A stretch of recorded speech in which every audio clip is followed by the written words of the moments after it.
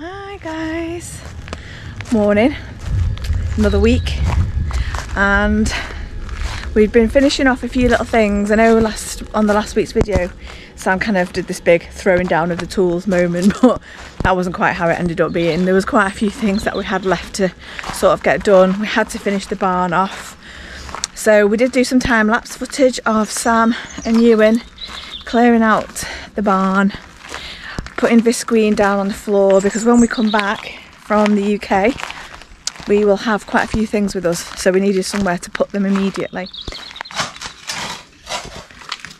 Woo! Well, we've got a heavy rock music to get to this, like Amil and the Sniffers. Because you're lifting heavy rocks. And Metallica and Slipknot. Yeah, you can see here. Woo! Already. You can see how we just pulled the boulders. This is what they put back in the day. There's a few there, but I might just leave them ones. But we're going to put visqueen on the floor here. That side's okay, but literally, you can see what I'm dealing with here. You have to fight. You have to fight here for every. They're so bloody welded in. You have to, if you can. See, you gotta just find them bit by bit. You have to chip and chip and chip like that. Just pull them out, and you get the point. I just want to get it flat, and then we can use this as a temporary store area. So there's not that much. You can see how much I've done. It might not look a lot on the camera here, but there's probably way over 100 stones there. It was for the cows' hooves back in the day. That's why it would have been like this, and then they would have put a bed of stones down and then put hay over the top of it, and then all the poo and hay over years and years creates, you know, all this stuff, which is amazing compost. We're keeping it, aren't we? Because we kept it, made a pile of it because it'll come in for planting, and then we can secure this place up. That was one of our last jobs before we go back and sell the motorhome, is to get this place kind of cleared out so that when we come back with all our stuff, like a lock-up in a way, we've got somewhere to put it all, because otherwise we'll come back in the van and realise, got nowhere to put it all. Yeah, because we've not got loads and loads, but we've got a bit of stuff and we need somewhere to put it, because the time will come when I take the roof off the house and I'm going to need to put stuff somewhere while I do that. And obviously dig the floors out in here. These need digging down yet, like another, how much? A foot? A foot. But for now, this will just, as long as it's cleared and we can use it as a storage, then we're all good, aren't we? Yeah. I mean, I'm going to have to move all that stone again. Yeah, but it is going to come in because there's a lot of patching. Don't know if anyone can see where my bits of stone walling come in, here and there. Just to, like, these are old holes for something. I don't know, maybe they used to chuck the poo out of there. But that was a hole, and I'm just making it up as I go along. And there must have been a loft, because obviously there's the holes for the joists. And that's been painted white for some reason, but yeah. So it, and there's that. And the roof is solid. Someone's even. Yeah, the roof's decent. It's decent. There's a couple of little holes in here and there, but. Oh yeah, but I mean the structure of it. But I will put another rafter in between these two here, because that's a big span, and then obviously we'll decide what we're going to put on the roof. Our digger driver Tom did say to us about coming up to his house to see. I think it's his father-in-law's an architect, a good architect, and he has a few ideas of roofing, and Tom said, well, it was like this tin idea, but it had some kind of plastic coating on it, so it looks nice. And he was like, no chance, I'm not doing that. But he said, honestly, it's what I've done to the main house. Come and have a look. So we're going to go and have a look, let's go and have a look. Cost effective wise, and obviously and all insulated in the rafters and over the rafters, battened, boarded. So there'll be, apparently there's no noise. It's going to be super heat efficient. The floor will be damp proofed. And this will be all pointed and lime rendered on the inside here. New windows and doors. And then voila. One building.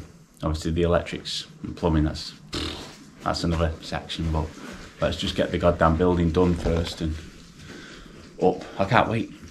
It's going to take a while to point it. You can see how someone's tried here. State of that.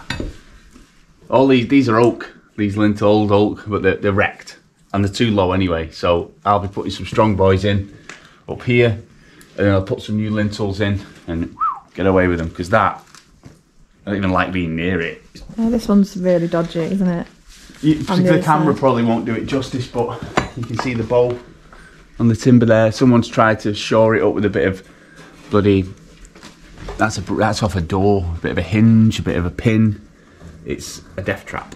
So yeah, same again, strong boys in, new lintels, packing up there as well underneath the wall plate. If you can see, look how it's just been balanced balanced on. So it's a bit dodgy really, isn't it? Let's be honest. It's solid, but it wants doing proper. Oh, it's fine. Wants doing properly. This side isn't too bad because it was concrete, isn't it? We could probably put a log burner through there, couldn't we? Yeah, so eventually. This here, I don't know if you can see, there's the camera bringing that up. That was in the ground up to there. And that was in the floor over here. They obviously used to tether up. They used to shackle the cows. They used to bring the cows in that door there. All this was divided, which I took down. So they'd bring the cows in and then they'd go out there into where the big steel posts were, and that's where they could do castration. They could give them injections, and then they would let them out the steel gate the other end. But we've ripped all that out there now, so it's really heavy. But yeah, just keep chipping away. Keep the blisters going on my hands.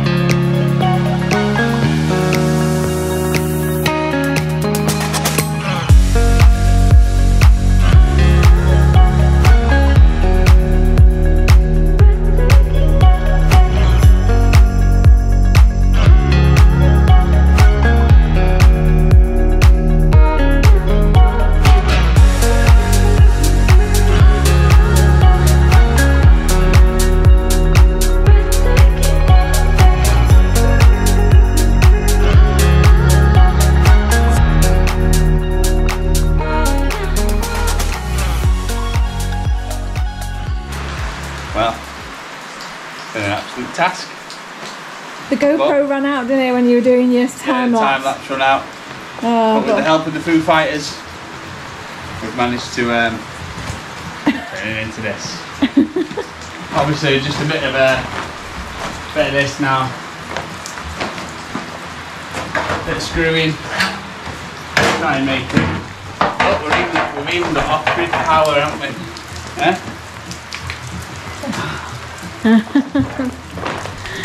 You've done amazing. Well, that's been a task. Considering what it was like. Look at all those stones. It's what you call a man cave.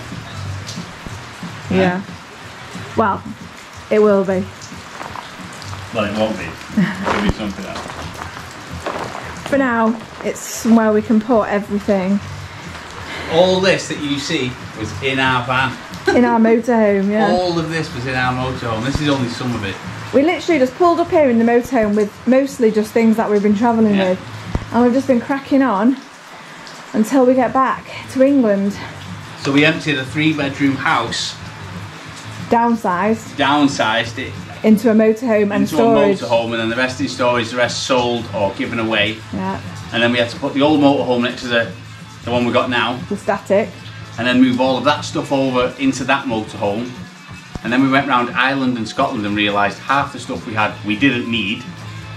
So then when we come back to England, we got rid of more of the stuff, and then some stuff went in storage, which is very small storage, 100 square foot.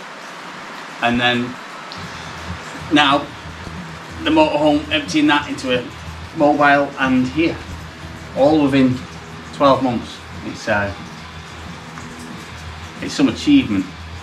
sometimes you feel like you're not doing enough, and you're like, but when you look at the big picture, you're like, I think we've done well. In the past few days, past week, I think we've done, I think all of us, including the kids, have done well. Kids have been good. It's, I don't think you would have got this all done without Euan. No, he's been my little barrow lad. He's helped with stacking the stones. He's helped with just general, just stuff. And you couldn't ask more from a 10-year-old kid. No. So hopefully he'll grow up with the value if he knows what hard work is. And but I've told him to work smart, not hard. So don't go down my route and be a joiner. If he wants to be a pilot, concentrate on being a pilot. Fulfill your dreams, kid. That's what I tell him. So we did that, and then I finished off clearing some of the ivy off the walls of the building. I probably wasn't adhering to health and safety, so don't judge, but I'm still here to tell the tale, and I'll be more careful next time before I get all the messages about I should have been wearing a hard hat and blah blah. Yes, I should have. Anyway.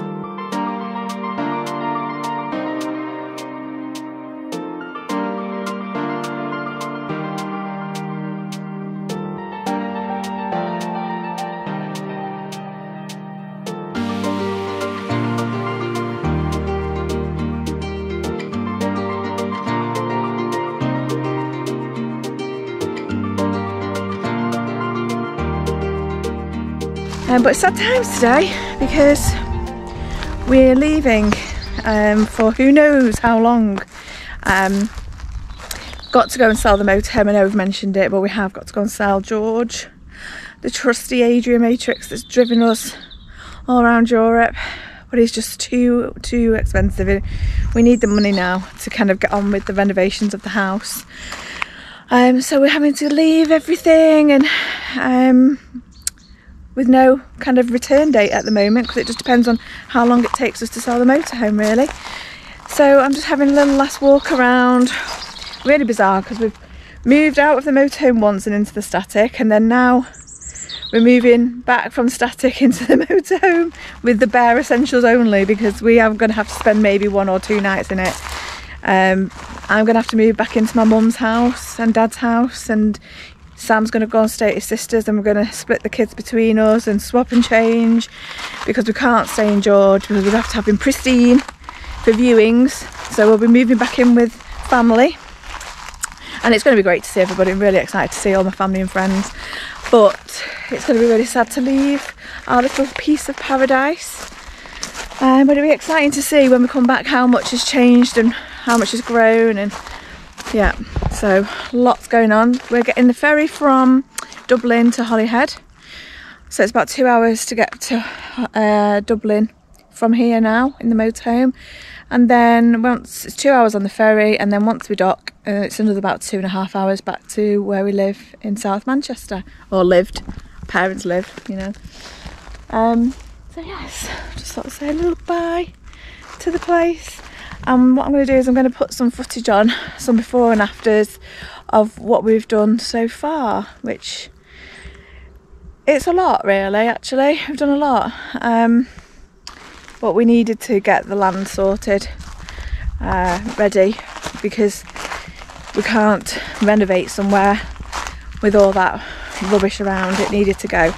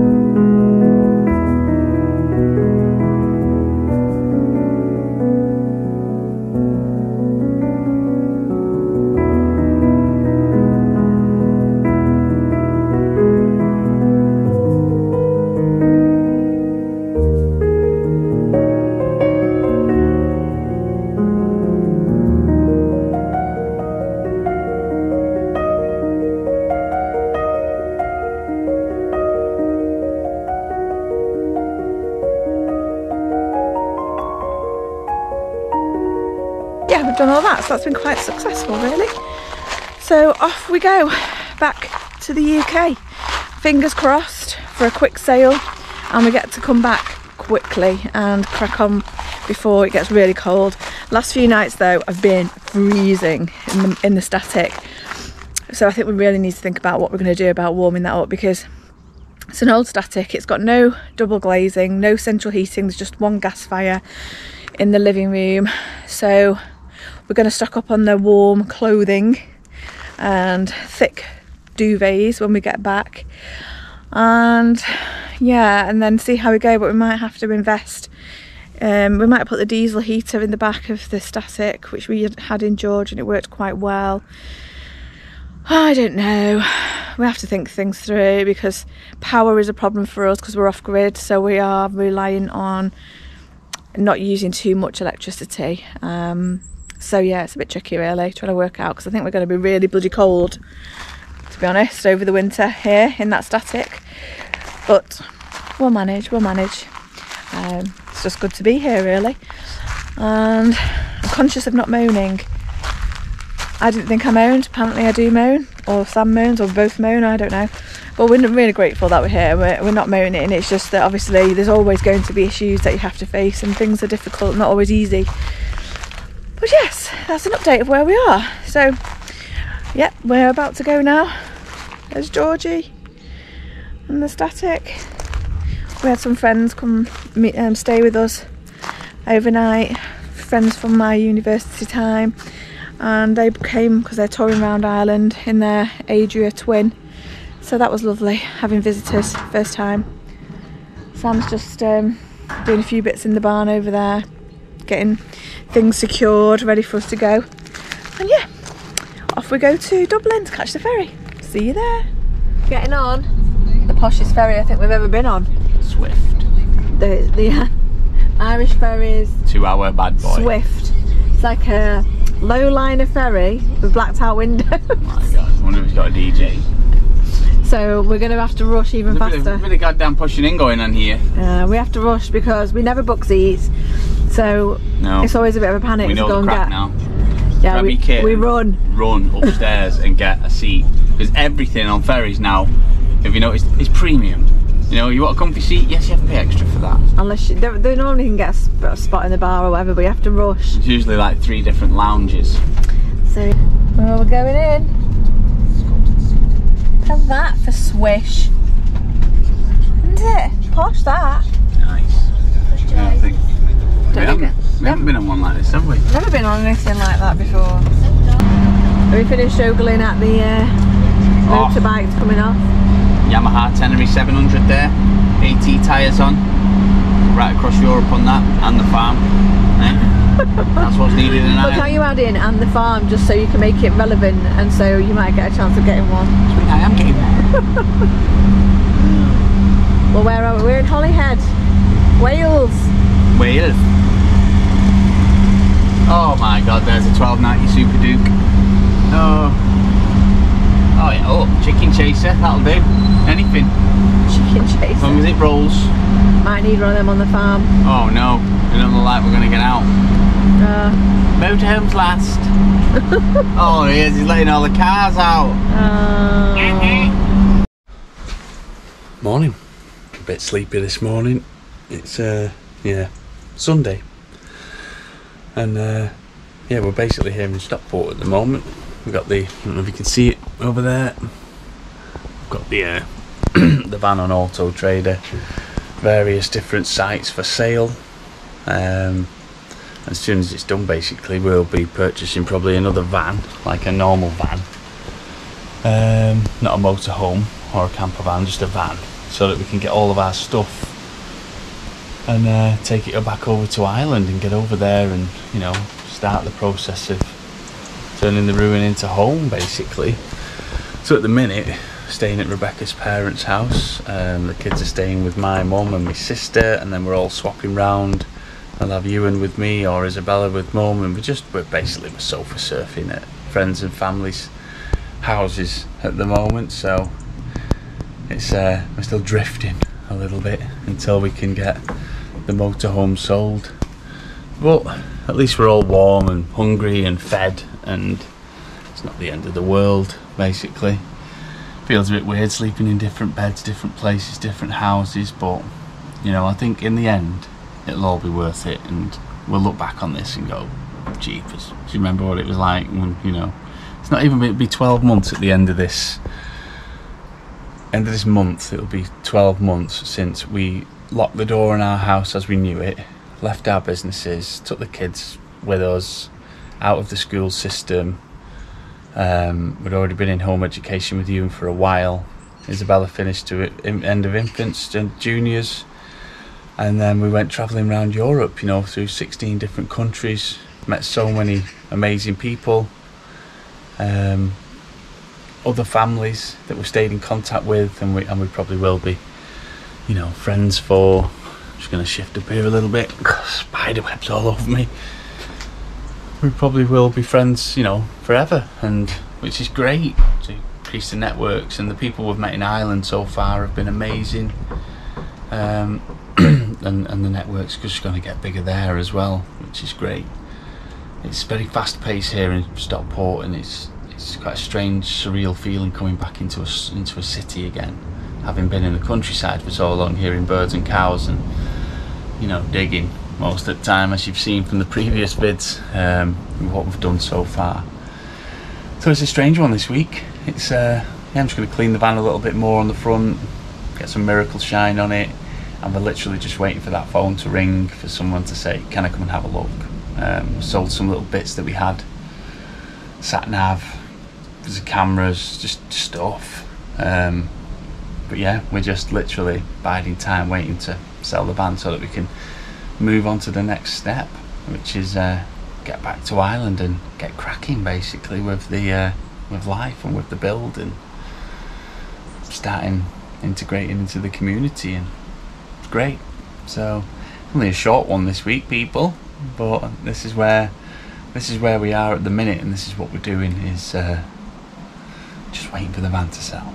But we shall be back, and we shall start the building process. Alright, well, I shall see you in a while.